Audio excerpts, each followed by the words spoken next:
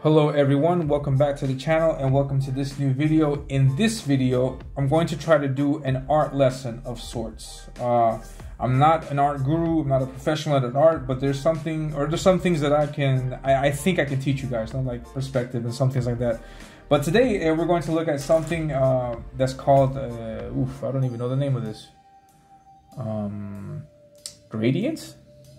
Man, I hope I'm not talking out of my rear end, and somebody can tell me in the chat. Gradients or changes in value. I don't know. I'll show you what it is and then you tell me what it's called. How about that? Changes in value. Changes in values.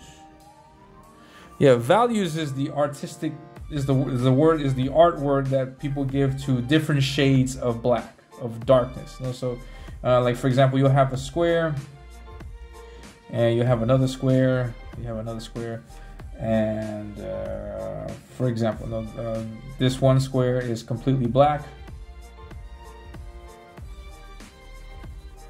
kind of, use your imagination, completely black. This one square here is completely white, and this is like an in-between type thing, and so with inking, you achieve different levels of different, I think it's called gradients, or different levels in the values through cross-hatching.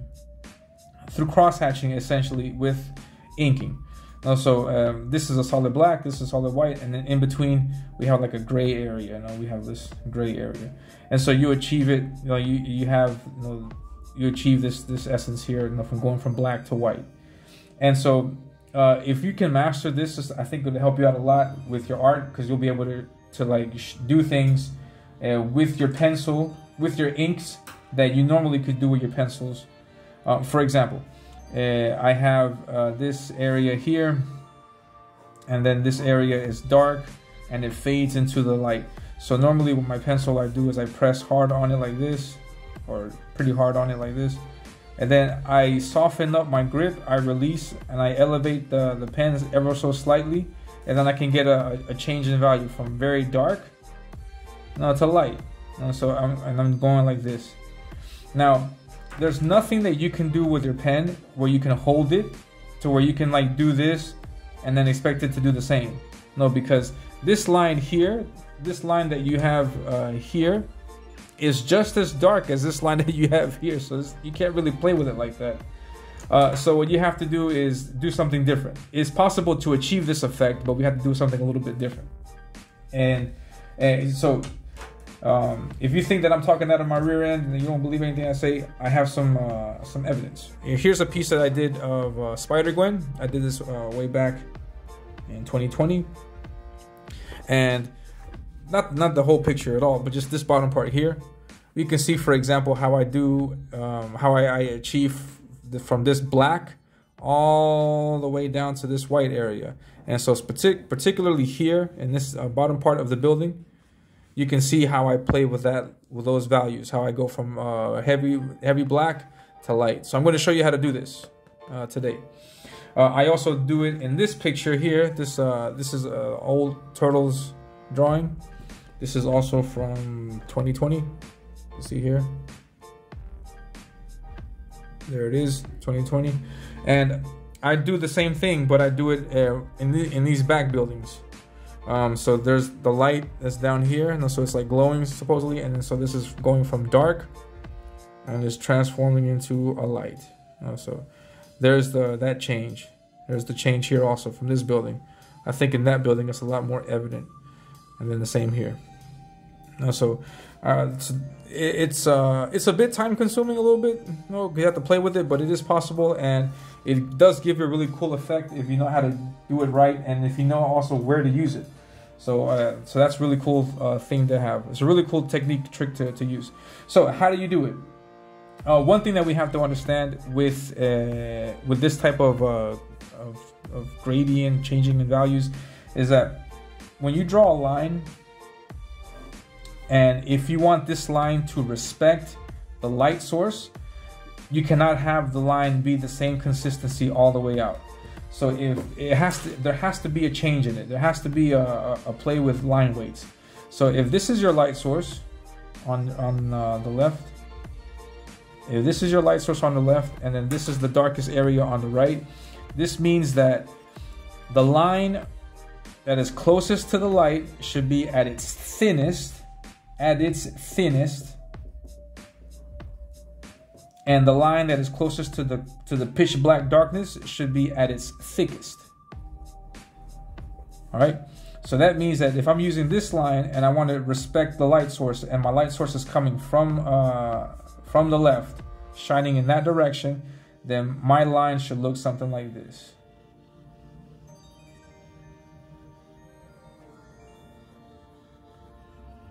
It should look something like that, to where this is the thinnest part here, and then it to the thickest part here. This is the reason why when you're rendering and when you're feathering, when you do this flick, or when I do this flick, I try to capture that same essence. I go from the darkness, which is the bottom, and always aiming towards the light source. Always aiming towards the light source. And so I do this, and then I flick. I do this, and then I flick. I do this. I don't really do it with this pen because it leaves like a blob there, but even that blob can help sell the idea and the concept. So yeah, so I do a bunch of these lines like this, feathering lines, to where the thinnest area is pointed towards the light source and the darkest area is pointed into the darkest area of the shadow. So you just have to have this idea, this concept in mind when you're trying to approach something like this, because the essence is the same. You're going from this heavy black area to this almost white light area. So you have to respect the light source. So again, you're going from dark to light, dark to light, dark to light. Now, you cannot do this just by lifting the pen, because you can't do this just by lifting, not only by lifting, because you can't, not just always like that. It helps to get it started, but you can't just depend on that line. You have to play with it a little bit. So for example, let's imagine that I want to I'm going to test it out here, and let's imagine that I'm going to do the same this same trick here. I'm going to do it right down in this shadow area. So the first thing that I do is I lay down a base layer. So a base layer. I'm going to try to do it with this pen, but normally the way I do it is I get this, for example, this is an 08, which is very thick. Normally you can use like an 01, 0.1, or if you want to do, like for example in this one for the turtles, in this turtle piece here, the lines are very fine, very, very fine. So I think I even use like an 0.005 for those, just for the base layer. No, you can use an 01. You can probably use an 0.3. No, play around with it. Play around with it. See what's more comfortable for you. But I want to try to do it with an 08. So what I do is I lay my base layer down. So the idea is that I'm trying to I'm just trying to go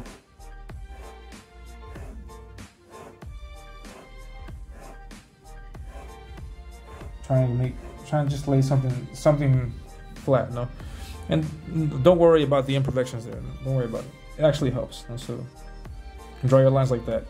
It's much more effective if you can do it parallel lines and if they don't cross each other just yet. If you can just do it like that, excellent. But Elliot, I don't have experience with that. No problem. You can get another piece of paper and then you can just practice with that and get into a motion where you're comfortable. When you're comfortable with that motion, then you approach it. No. So once I lay my base layer down, I lay my second layer. All right, so the second layer is not going to go this entire way. No, this is the base layer goes here, but the second layer is not going to go that length. So the first layer that I laid down went from here to here. The second layer is not going to go that far out. Maybe I can do it from here to here. How far out? You decide. You decide, because it depends on how much you want that fade to be. So here's your second, and then here's your base. All right. So that's what I'm going to do. I'm going to try to do the same line again on the same place, and just try to keep it to about that length. Now, there's two ways to approach this, and let's see how I approached it here. Yeah, there's two ways to approach that, because you can let's imagine that this is the base layer.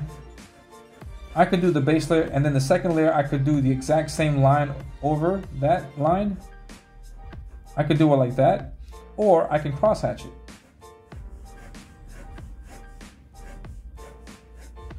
For the effects of this video, I'm going to crosshatch.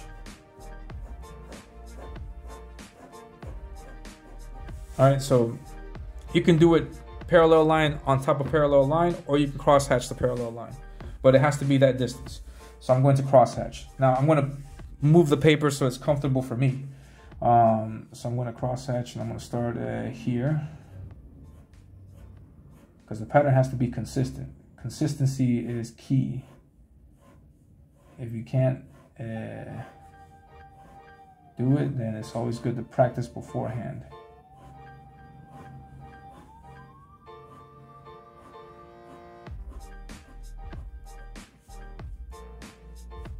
Yeah. All right, so there's my second layer. And then my second layer goes to about here. And then I'm going to repeat this process with my third layer, my fourth layer, and my Peter Laird. Peter Laird, creator of the Turtles. That was a little dad joke. But anyway, so that's the concept. And so in this case, the third line goes not the same. Try to keep that equal increments. No? So then the fourth one should go here. Now, again, we have to crosshatch this again. In this case, I want to crosshatch in the other direction. So if I did the first line in one direction, I did the second line in that direction, then the third one is going to go in this direction, like an X. And I'm going to do that like about here. So let's just, I'll start, sorry, let me finish this up here. Yep. So I'll start that here. Just make sure I have my mark about there. Yeah, all right, let's go.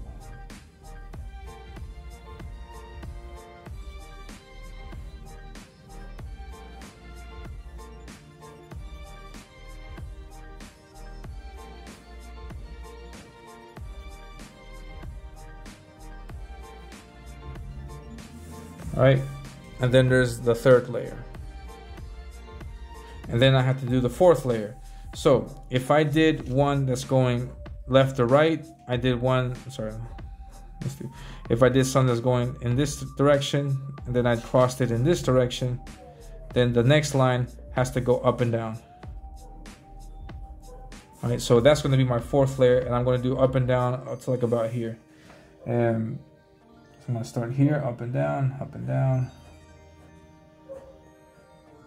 And it's like about here almost there. Here you can play with it a little bit also and just lift off and just do something like that. And then like that. That's my fourth layer. All right. And then if you want to make it more, you can do a fifth, a sixth, a seventh, an eighth. Just continue repeating these patterns. You know, it's one way. Then you cross it, then up and down, then side to side, then a little bit at a greater angle, then at a greater angle, then at a greater angle, and like that. You can just keep playing with it. So I'm going to continue doing that. Maybe two more coats, two more layers. Let's see, I did that. Yeah, let's try this one.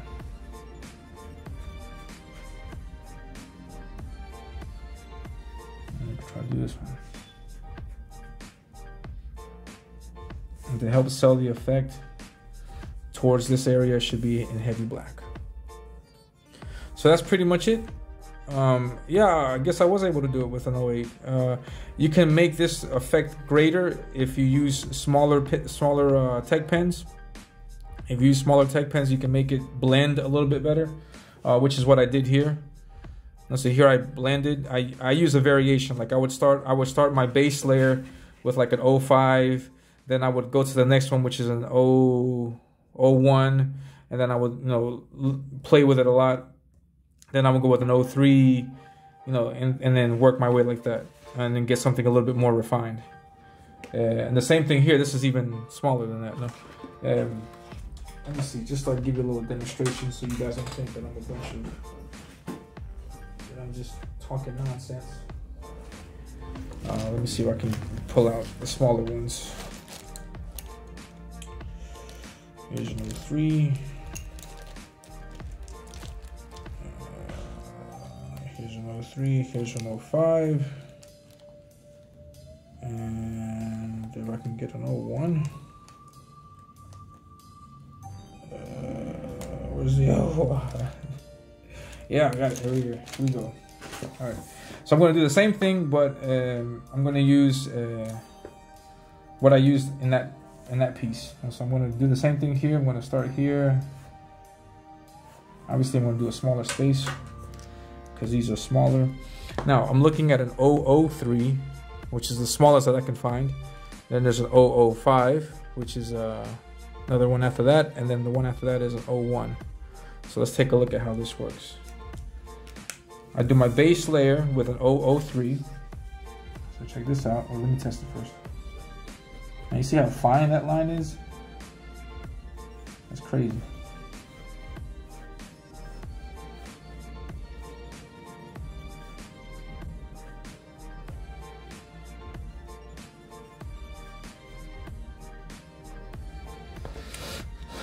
I went back over it again because I have that control where I can play with it a little bit and not affect too much the gradient.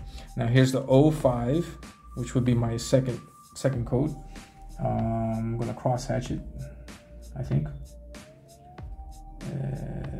For example, when I did this, I did the line in one direction and I crossed it like dramatically like that, you know, and I crossed it dramatically like that. But if I do a line like this and I just tilt it ever so slightly, I can give off a nice pattern effect to it. So I did it here, and I do it like about here. All right.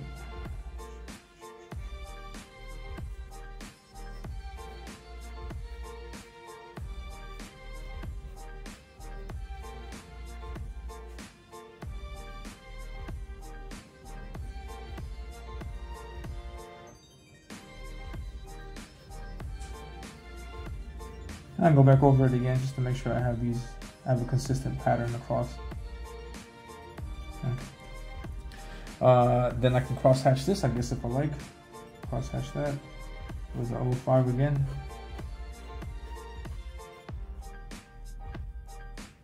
Cross hatch that.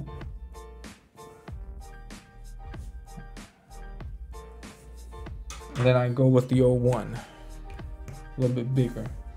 And then I'm gonna cross hatch. I'm gonna cross hatch again, same pattern, but just not so much. I'm gonna put about here.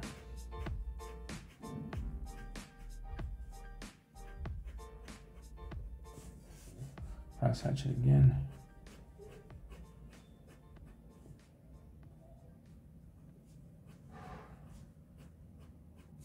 And then I can even go back in that same pattern again one more time if I like. And then there you go. See that? When it's with a smaller tech pen, you can make it even more like almost like a blended type thing. It looks almost like that, not just almost like that. But again, you can continue playing with it, and then you can get something. This is a little bit more. You'd have to like hold this far back, get a better appreciation of that, but that's the concept, that's the idea. And just execute that, and then yeah, go back over it again in the same place again, just to give you exactly what you like. And you can blend it out a little bit more. There's different ways to play with it, so yeah, so that's what I'm going to show you today. That's what I showed you today. Hopefully you liked the video. If you did, hit that like button, subscribe to the channel. If I think of some other thing that I could show you, then I will definitely do that in the channel. And yeah, so today was gradients, changes in values. I hope that's the correct word. If it's not, correct me in the comments. But the concept is there. You understand the concept. I explained it step by step, and I think it would make for a nice video. And I hope you liked it. If you did, hit that like button, subscribe to the channel, tell your friends about me, tell your mom about me, tell your dad about me, and yeah, I hope you and I hope you subscribe. I'm really close to 500. I would like to hit that. I think I'm going to start doing giveaways. I think I might do a giveaway with sketch cards. I'm not sure yet.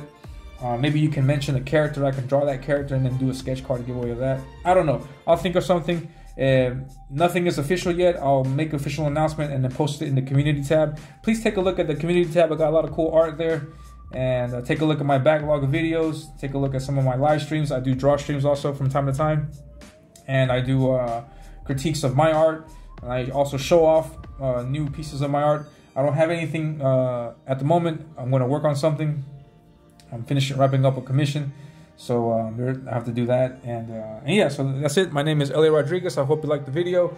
If you did, remember, hit that like button and subscribe to the channel. And that's it. Have a great one. Have a great day. Take care. Peace. Hello, everyone. The time is finally upon us. Ominous Avenging Death is now available. Avenging Death is a short 10-page story that serves as a preview of what kind of art you can expect and the world you'll see in the main story of Ominous. In Avenging Death, we'll see Zadok take on the monstrous Deathmonger in a 10-page fight scene that'll be sure to get you hooked into the world of Ominous. All of the artwork is done, including the line art, which was done by me, the colors, which were done by Emmanuel Orlas, and the lettering, which was done by Paul Bird. So grab your copy of the digital PDF file today for only $5. That's right, $5. Contact me in my DMs on Twitter for more information. Now coming up next is the official trailer of Ominous Avenging Death. Enjoy.